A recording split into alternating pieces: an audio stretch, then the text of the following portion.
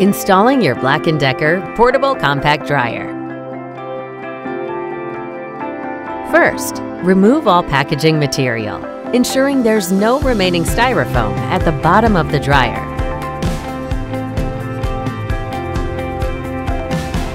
Ensure you have 4 leveling legs.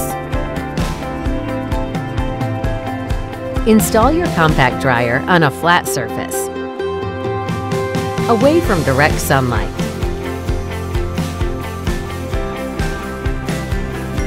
Install your leveling legs.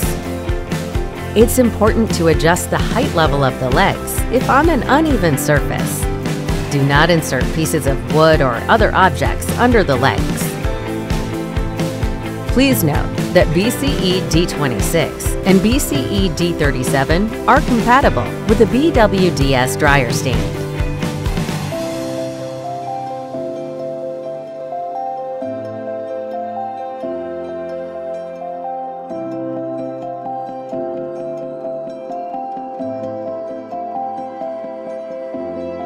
Additionally, BCED26 and BCED37 are compatible with B&D washers. Install the dryer away from heating appliances, water taps, or steam. Keep the dryer away from heat, steam, or moisture. The room temperature should not fall below 32 degrees Fahrenheit. Also, allow at least 5 inches of space between the dryer top, sides, rear, and adjacent walls or surfaces. The electrical requirement for your new BLACK+DECKER compact dryer is 120 volts, 60 Hz, and 12 amps. It's equipped with a 3-prong plug, which fits into a standard wall outlet. No hard wiring is required.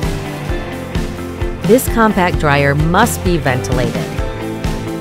The dryer comes with an exhaust connector. When installing the exhaust connector, line it up with the connector on the back of the dryer and turn it clockwise so the tabs fit into the slots. For a downward exhaust, point downward. For an upward exhaust, point upward. It is recommended to vent the dryer outside. If you need a 4-inch diameter UL-listed duct hose, you can easily purchase one. You can also purchase a 4-inch diameter indoor ventilation kit. Connect the 4-inch diameter duct hose to the exhaust connector and complete installation according to the ventilation method you selected. Setting up your BLACK+DECKER BCED15, BCED26, and BCED37 portable compact dryer is easy and just takes minutes when you take the proper precautions.